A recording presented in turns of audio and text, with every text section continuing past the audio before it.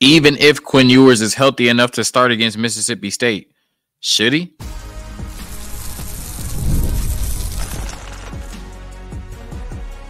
You are Locked On Longhorns, your daily podcast on the Texas Longhorns. Part of the Locked On Podcast Network, your team every day. Locked On Longhorns, the show. Jonathan Davis, your host. Today's episode of Locked On Longhorns brought to you by FanDuel. Place your first $5 bet. You'll get started with $200 in bonus bets guaranteed. So visit FanDuel.com to get started. On today's episode of Locked On Longhorns, should Arch Manning start against Mississippi State if Quinn Ewers is healthy enough to play? Second segment, Longhorns in the NFL through 3 games for almost every team. I'm recording this before Bills, Jaguars, and Commanders, Bengals, right? But, most of the Longhorns in the NFL, the prominent ones, have played 3 games. So how they've done in the first 3 games of the 2024 season. And then in the last segment, we're about 5 weeks away from the college basketball season. So we go through the Texas men's basketball schedule. Each game on the schedule, we go through each one. All of that and more on today's episode of Locked On Longhorns, part of the Locked On Podcast Network, your team every day. So when we look at Quinn Ewers, he hurt his oblique in the UTSA game, and, it was described as week to week. We keep hearing that, he's feeling better than expected. He's doing better, moving around really well, but it's still week to week, right? And, this will come out on Tuesday. We probably won't know about his status officially for the game until maybe Thursday or Friday, depending on, when Steve Sarkisian feels like telling us, Quinn Ewers' status. We know that at times, especially with Quinn Ewers, they've kind of, kept things close to the vest, and it's always been week to week. And we've always found out later in the week whether Quinn Ewers would play or not. Now, this exercise, if Art should start this week or Quinn Ewers, solely depends on Quinn Ewers being healthy enough for this to actually be a decision. I think that, from the moment he went down, their focus was, let's make sure he's healthy enough and good enough to come back for the Oklahoma game, right? But let's say there's a scenario where Quinn Ewers is healthy, feels like he's good enough to play or is fighting to play this Saturday, right? The question then becomes, should Quinn Ewers start? Should Sark and the team allow Quinn Ewers to start? Or should they put Arch Manning out there for 1 more week and give Quinn Ewers 2 more weeks of rest? Because remember, we have a bye week after Mississippi State heading into the Oklahoma game. Give him 2 additional weeks of rest leading up to the Red River Shootout. And my answer is, I think that Arch Manning should start this week, even if Quinn Ewers is healthy enough to go. Like I said, Quinn Ewers still week to week, but when you look at it, we play this Mississippi State team on Saturday. Obviously, this is, your SEC opener, right? It's the first game in the SEC for the Texas Longhorns, and it should be, or normally would be, an upgrade in competition, right? You already played Michigan week 2. Obviously, Michigan is better than Mississippi State, but you've also played ULM, UTSA, and Colorado State, right? And so, with Mississippi State being an SEC team, they have, blue chip players. I don't know if they have any 5 stars, right? But they got, some decent transfers and some 4-star recruits. You would expect this to be a tougher game, right? A game that, Texas, will have to, I shouldn't say that. I mean, regardless of the opponent, Texas is going to have to show up and show out. And that's why they've been the number 1 team in the country. But you would expect this to be a challenge, right? Any game in the SEC where it just means more of the toughest conference in college football. But going into this game where we don't know Quinn Ewers' status, Texas is favored currently by 38.5 points, in large part because Blake Shapen, the starting quarterback, former quarterback at Baylor, starting quarterback for Mississippi State, has gone down with an injury. So an SEC team, Mississippi State, that is in a huge rebuild, just got smacked by Florida at home, lost to Toledo the week before by 19 points. Texas is favored against them by 38.5 points, right? So you're going into this game as your SEC opener, and it's probably largely going to feel like the games that you played previously, right, in the non-conference slate, the ULM, UTSA, and Colorado State games. At least Vegas feels like it's going to be like that because, like I said, they're favored, the Texas Longhorns, number 1 team in the country, by almost 40 points against Mississippi State at home this Saturday. And so when you look at it, the question is, do you think, and I mean, obviously, Vegas does, do you think that Arch Manning could start against Mississippi State, still be fine, Texas still win, comfortably, and Quinn Ewers be allowed to get that extra couple of weeks of rest leading up to the tougher part of the schedule against Oklahoma and Georgia. I know Oklahoma doesn't look great right now, and Georgia doesn't necessarily look like Georgia.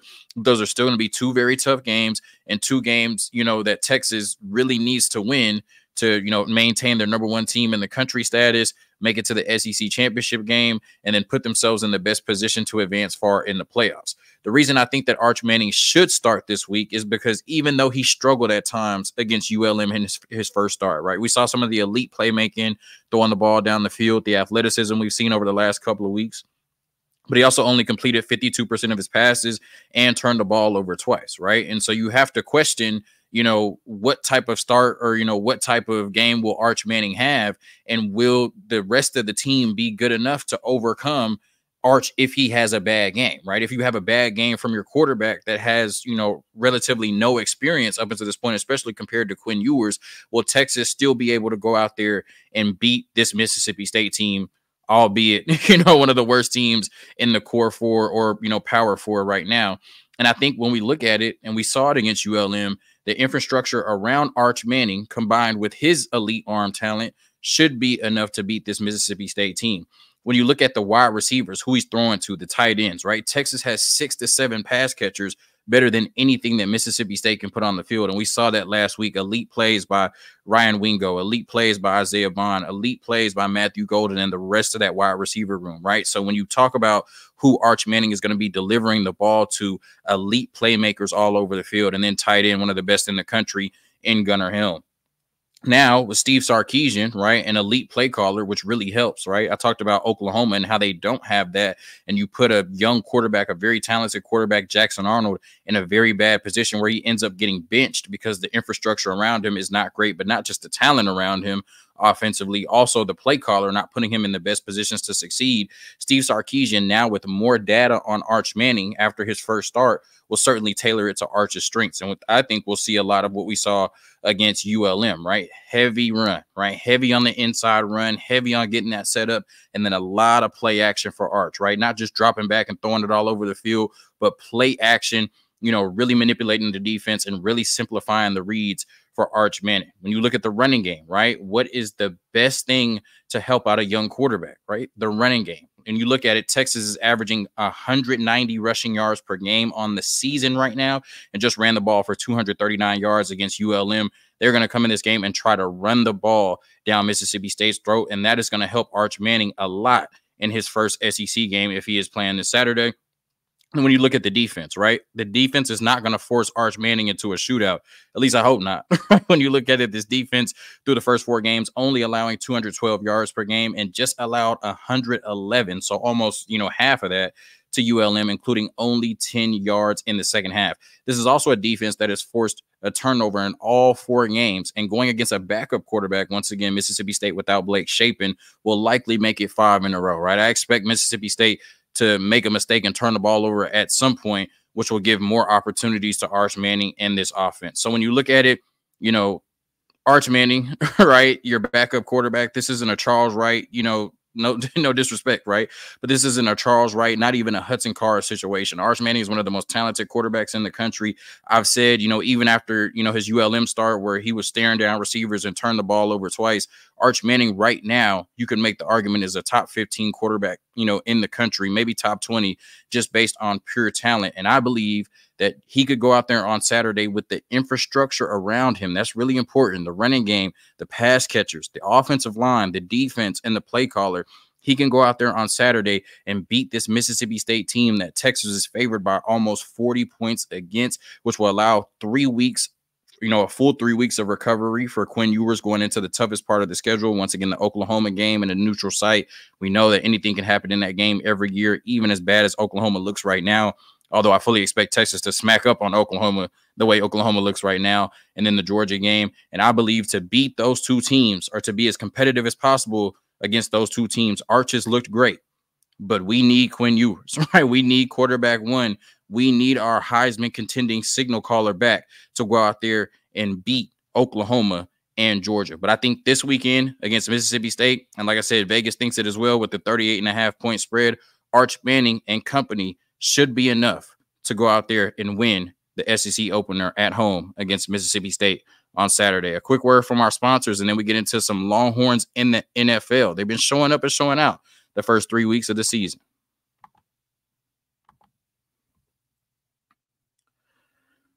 All right, today's episode of Locked On Longhorns is brought to you by FanDuel. All right, hey, NFL fans, you can start the season with a big return on FanDuel, America's #1 sportsbook.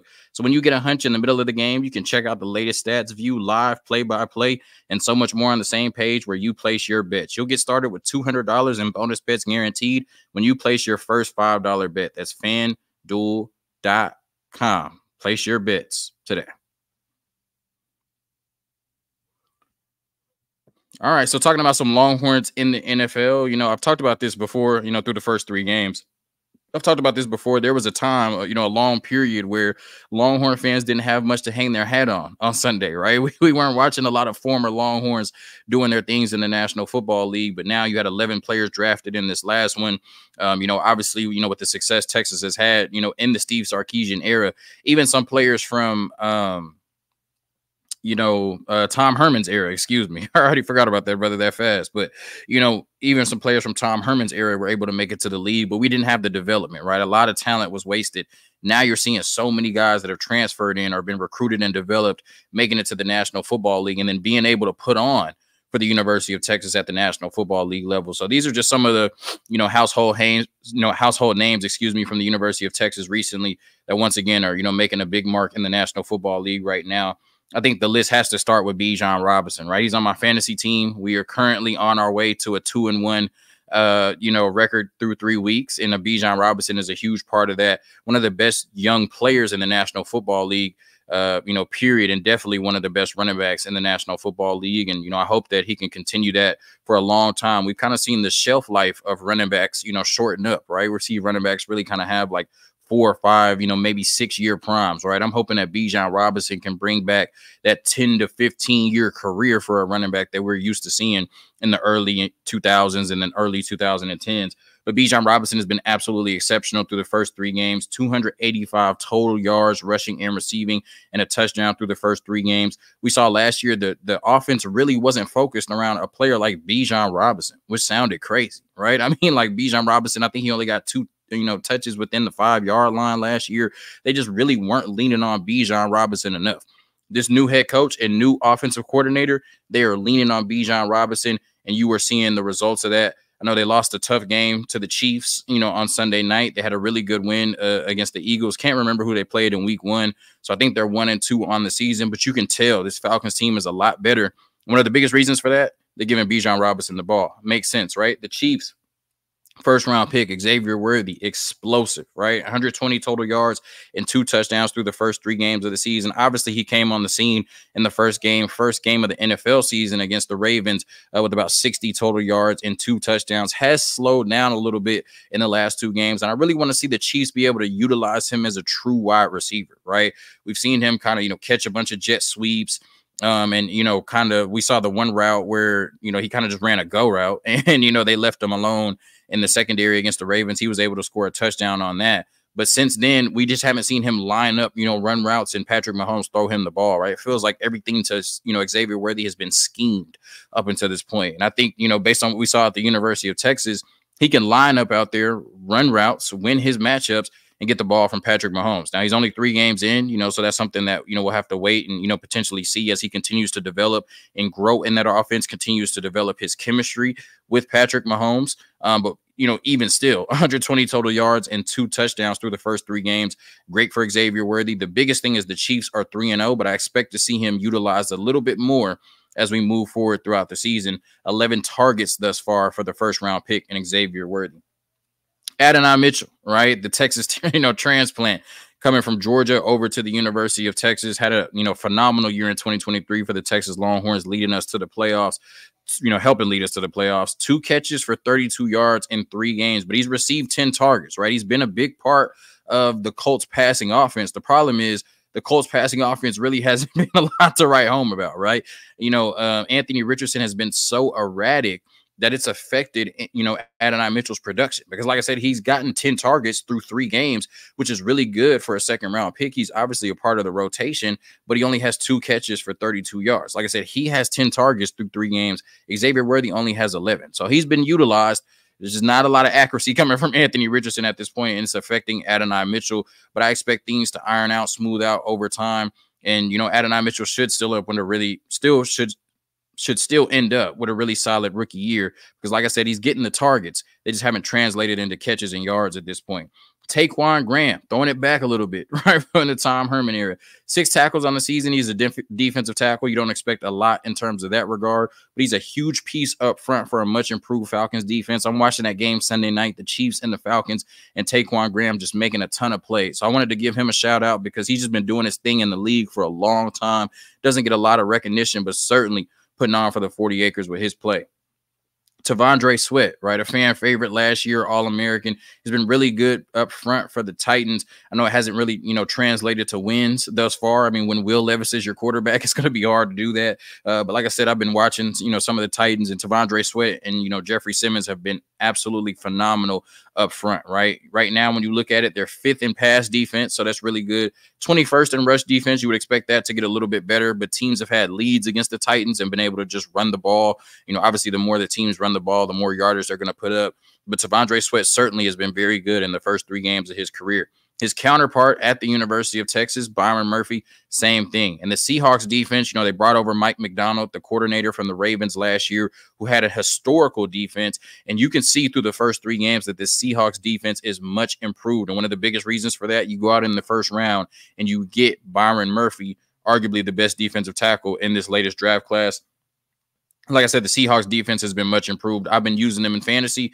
That's the reason I'm headed to a 2-1, you know, record through the first 3 games. Now, they did just play, you know, the Dolphins without Tua. They did play Bo Nix in his first career start. So, you know, you could argue, you know, about the competition level, but you play who's in front of you, and the Seahawks defense has been really good. 6th in passing defense, right behind T'Vondre Sweat and the Titans, and then 18th against the run. And I think that run defense metric will, you know, get a little bit better over the course of the season. So Byron Murphy, very good.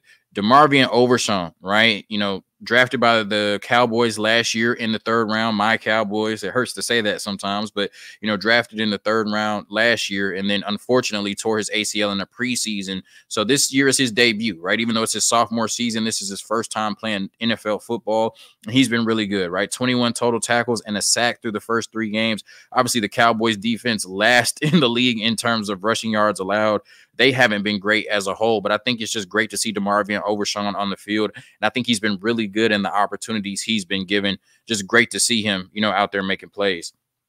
Jordan Whittington, right? 5 catches for 50 yards on the season. But get this, right? He wasn't targeted in the first game at all. Then you have Puka Nacua go down to injury, and he's on IR, right? So then you come back and you say, okay, we're going to feed Cooper Kupp, right? Then Cooper Kupp gets hurt in the next game, and he goes on IR. And so now Jordan Whittington, who was kind of, you know, made the roster, but still a little bit buried on the depth chart. Now he's a huge piece of what the Rams are going to do, right? And in his first real action, the Rams upset the 49ers, right, in a really good game on Sunday. And so Jordan Whittington, I would expect, especially over the next 2 to 3 weeks, maybe even longer, while Cooper Kupp and Puka Nacua are getting healthy, he's going to be a huge part of this Rams offense under Sean McVay and Matthew Stafford. We're going to see some really big plays from Jordan Whittington over the next couple of weeks in the National Football League, now that he's getting his opportunity due to injury. And then we're going to talk about a couple kickers, right? Some of the greatest kickers the University of Texas has ever seen. Cameron Dicker the kicker, a huge fan favorite. I was at the UTSA game. They put up, you know, Cameron Dicker on the screen. He got one of the loudest cheers, right? Probably like right behind Bijan, right? Like Dicker the kicker got the loudest cheers, right? He is beloved by University of Texas fans. 6 for 6 on field goals thus far this year, 4 or 5 on extra points, the first miss of his career. So he did miss an extra point, but he's been perfect on field goals. He got an extension in the offseason. Cameron Dicker, one of the best kickers in the National Football League right now. And then Justin Tucker, right? He's been putting on for the University of Texas for a long time, right? When we had to talk about Longhorns in the NFL, the conversation started with Justin Tucker, or, you know, arguably the most accurate kicker of all time. Has been in a little bit of a slump, right? We saw it at the end of last year, and it's kind of continued over this year. 5 for 8 on field goals this season, 2 for 5 on 40-plus yarders. He missed a 40-plus yarder, and then he's 0 for 2 on the 50-plus yarders, right? So, you know, Justin Tucker going through a little bit of a slump right now, still 8 for 8 on the extra points, right? We know he doesn't miss anything under 40, right? But the over 40 has been a little bit of a struggle for Justin Tucker as of late. And I saw a quote today that they said that it's a mechanical issue, right? You know, it's something in terms of his process, a mechanical issue, and they expect him to get it ironed out. You know, one of my favorite quotes of all time, Justin Tucker said he's a system kicker, right? I don't even know what that means, but Justin Tucker said he's a system kicker, and maybe he is, right? And maybe this mechanical issue is holding him back, but I want to see Justin Tucker getting back to that GOAT kicker status, right? When Justin Tucker used to run out there, it used to be automatic, and it hasn't felt like that lately, but I fully trust that one of the greatest Longhorns of all time, Justin Tucker, will certainly get it figured out, right, as he continues his Hall of Fame career in the National Football League. So a lot of Longhorns doing some really good things in the National Football League. And I love to shout them out on Locked On Longhorns. A quick word from our sponsors, and we get out of here with the Texas men's basketball schedule for 2024-2025. I expect it to be a really good basketball team at the 40 acres this season.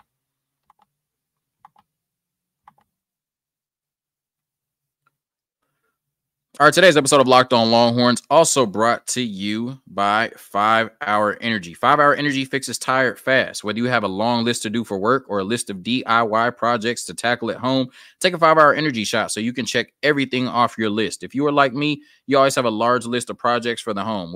When you can get your supplies for the project, do not forget the most essential supply, which is a 5 Hour Energy shot. 5 Hour Energy is the brand hardworking people like you have trusted for over 20 years to give them the alert, energized feeling they need to get through a busy, hectic day. You always know where to find 5 Hour Energy shots right at the cash register at nearly every convenience, drug, and grocery store nationwide. Stock up on money-saving multi-packs to make sure you never run out of delicious, energizing 5 Hour Energy shots.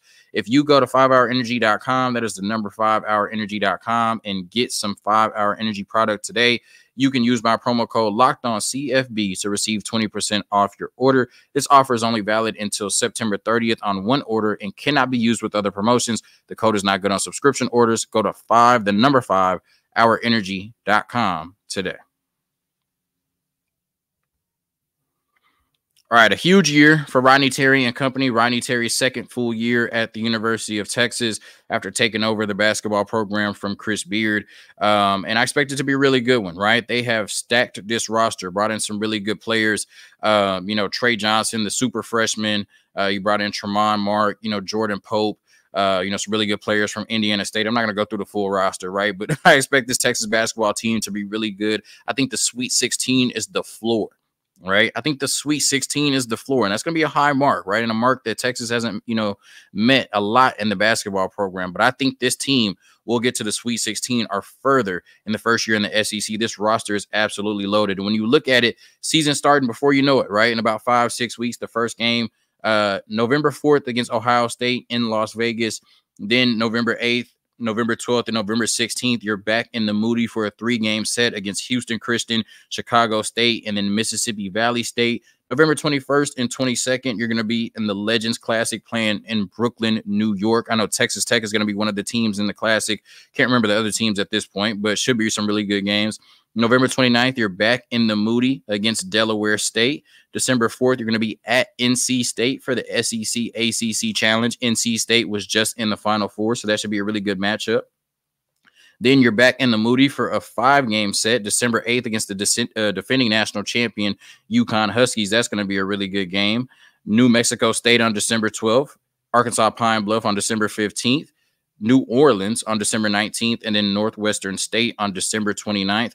Then your first conference game, SEC conference on the road, the Cotton Holdings Lone Star Showdown, right, at Texas A&M, January 7th and January 11th, at home against Auburn and Tennessee, 2 really primetime matchups in the Moody Center. January 15th and January 18th, you're going to be at Oklahoma and at Florida, respectively. Then January 21st and January 25th, you're going to be at home in the Moody against Missouri. And then the second edition of the Cotton Holdings Lone Star Showdown, January 25th against Texas A&M at home. January 29th at Ole Miss against that coach, right? Hashtag that coach. February 1st, you're going to be at LSU. February 5th, you're going to be back at home in the Moody Center against Arkansas and John Calipari in his new home. February 8th, you're going to be at Vanderbilt. February 11th, you're going to be back at home against Alabama, a Final Four team from last year. Should be a really good game. February 15th at home as well against Kentucky. February 22nd, you're going to be at South Carolina. February 26th at Arkansas against John Calipari. March 1st, back at home in the Moody against Georgia. March 4th at Mississippi State. And then March 8th, your season finale at home in the Moody Center against the Oklahoma Sooners. So like I said, I expect this Texas basketball team to be really good this year. The Sweet 16 should be the floor, but I think they could even go further. National championship, I don't want to get crazy, but I do think this will be one of the best basketball teams in the country when it's all said and done. Thank you for tuning in to another episode of Locked On Longhorns, part of the Locked On Podcast Network, your team every day. Hook 'em. Peace.